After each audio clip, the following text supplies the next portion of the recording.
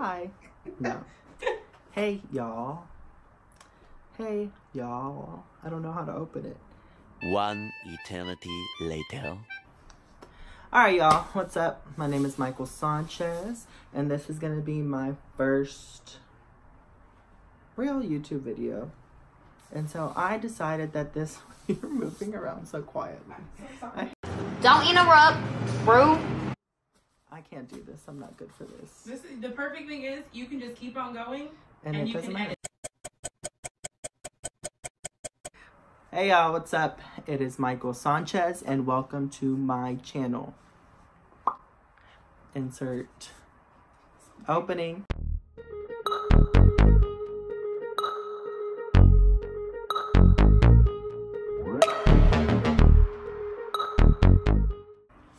So for my first video ever, I decided to do a Q&A so we can get to know each other, right? So I asked my Instagram, which you can follow me at michaelsanchez_official, to ask me questions for this first video. So let's bring them up real quick. So the first question is Moonlight, is it real or fake?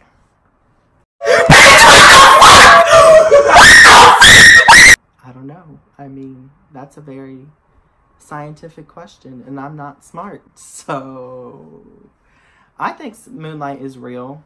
But of course, I'd probably have to like go into the theory of like what like conspiracy theory this is, because I don't think I've ever looked into this. I've looked into like we've never been on the moon before, which I totally agree with that, but y'all probably think I'm crazy if I say that. But I think Moonlight's real. I think the moon is real. But then I also think inside, like internally, like, is space real? Is space real? Are we living in the Matrix? Are we living in the Matrix? Are we alive? Are you breathing? Who knows? But to that person, actually that was my cousin who asked that question. Steven_Paul_2nd, who is also a producer, who is also a mixer, masterer, and he has music out, so you should go check him out. The next question is from Robin Jungers, my manager. Is, who is Michael Sanchez? Michael Sanchez is a 20-something-year-old person who sings R&B pop, what I like to call like rhythmic pop music, who is fun, crazy, outgoing, sporadic, wild, free, pretty open-minded, and very, very intuitive with who I am as a person. I know who I am. I think I've lived long enough to figure that out. And of course, there's always space to change, but Michael Sanchez is like the Next question is, if you could get one call from one celebrity tomorrow, who would it be and why? If there was one person I got a call from tomorrow. Whew, sheesh. A motherfucking, damn, fucking. Yikes. I don't know. I don't think it would be like a celebrity. It would be like the label head at Island Def Jam, or the label head at like any big record label being like, Michael Sanchez, we need you here tomorrow and we're signing you for $10 million. And I'm going to be like, yeah, that would be like the celebrity call that I want to get. But to dumb it down to like a celebrity that I'd like a call from, probably like Drake or like Justin Bieber, if they were to like call and be like, hey, we want you to work on their next album, or we want you to do a feature, or we want you to do stuff like that, because I'd be down for that. Like, fly me out, you know? So if you're watching, fly me out. Favorite show at the moment? Yikes. It's The Fosters. And I know I'm late because the series is already over, but I just started watching The Fosters like last week. And I'm already almost finished with season 5. The show is crazy. I probably cry every other day. And the only reason I started watching it is because Good Trouble came on. And I watched the episode not even knowing what it really was. And I thought it was pretty good. And so I was like, maybe I should watch The Fosters before I watch this, because I need to know what happens in case they like bring it up in this series. And Sierra Ramirez is fine. Shout out to you. you're from Houston, I'm from Dallas, aka Grand Prairie, so I'm a car right away. Just let me know. What's one of the biggest things on your bucket list involving music? From Jaden Owens. 2S. 2S's. There's a lot of people with double letters, which I understand because you need a good Instagram name, and I feel that. One of the biggest things on the bucket list involving music. Wow. That's crazy. I, for sure, at least one world tour. And we're talking about like me headlining. This being like my dream tour ever, where I'm performing over 150 shows all across the world type thing, like, and they're sold out.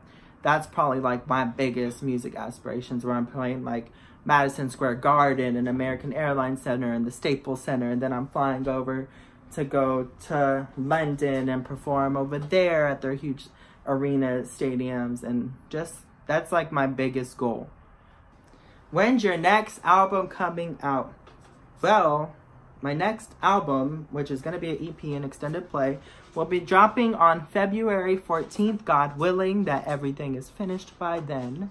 And it's called 90s Crush, and it has a 90s vibe, and it's just, it literally happened out of nowhere. I was writing a lot of songs for this next project that I have later coming out of the year, and these songs just didn't fit because they're about love, and I'm just not in that time space or like headspace right now because I'm not in love. I'm not infatuated with anybody, but I didn't want these songs to go to waste.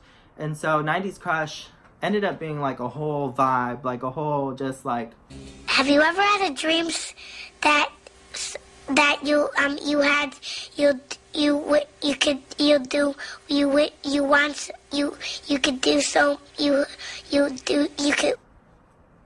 like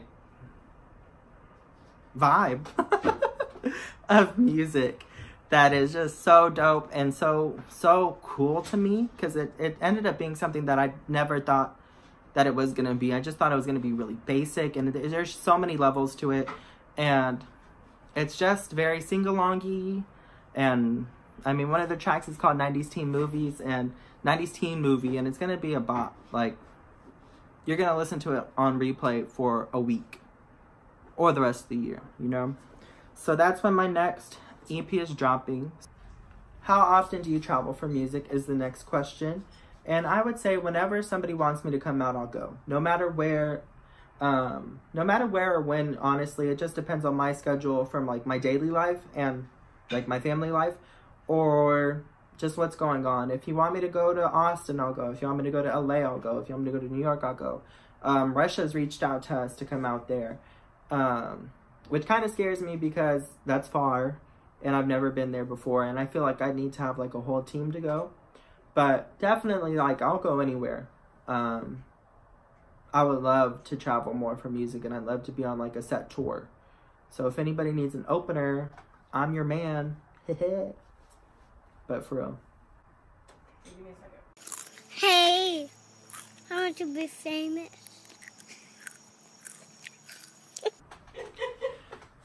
When did you start music is the next question. I started music about like right after high school.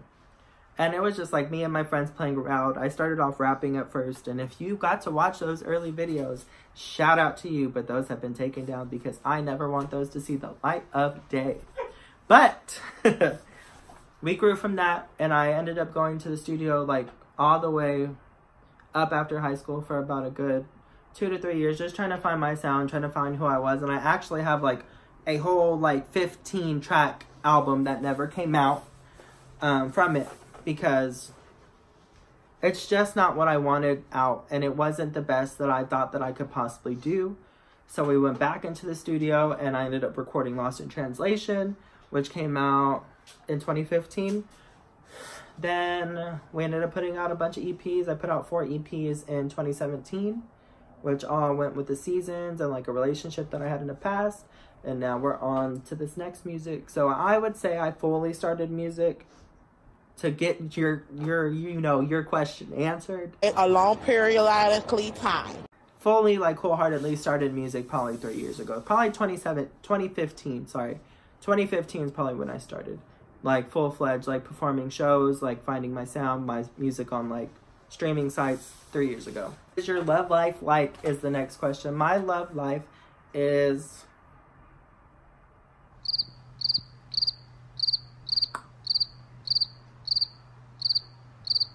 My love life is...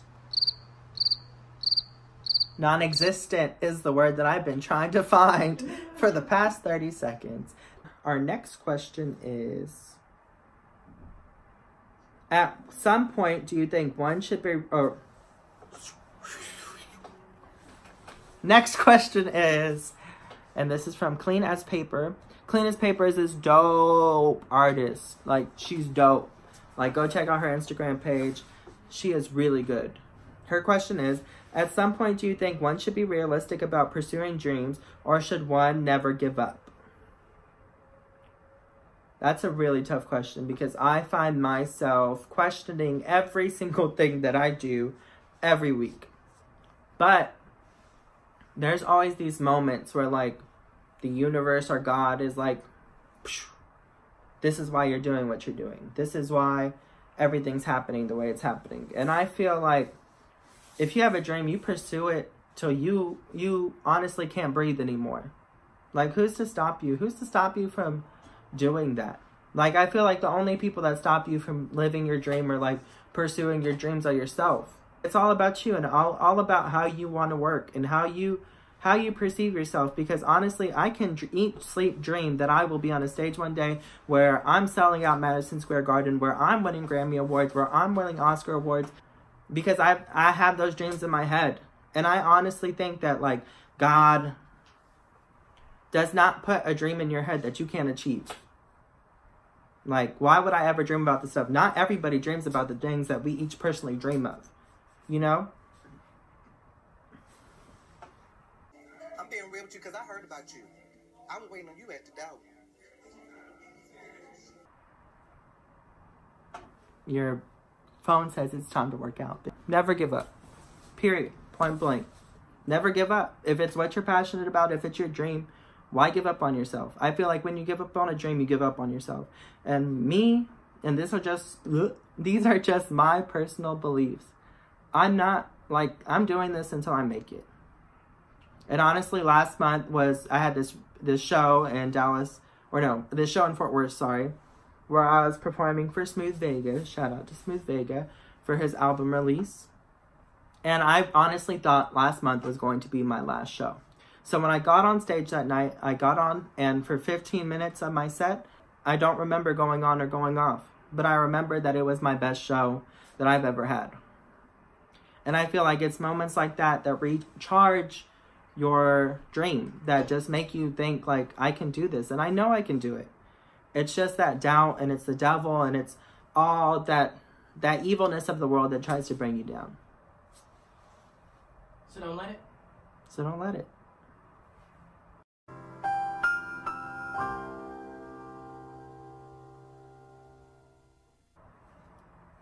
And this is my TED Talk. But that's the end of the questions. And I actually took some out because some of y'all were really inappropriate. I heard that, you nasty. You nasty. You little nasty. Little nasty. I hope to be updating this channel every month or at least weekly. Hopefully, if I have the time. If you have, like, suggestions of what I should do next or what you want to watch, comment below. You can follow me on Instagram at michaelsanchez_official, or you can find me at michaelsanchezofficial.com. I have a lot of stuff dropping, a lot of content coming, so I hope you stay tuned. And I have merch coming real soon that was actually made by Kyler, this amazing artist. I don't know how to end this. I hope these get better. I hope y'all stay tuned. I don't know what to do with my hands, but we're going to keep it popping, keep it pushing, and 2019 finna be it. I'm Michael Sanchez, and yo!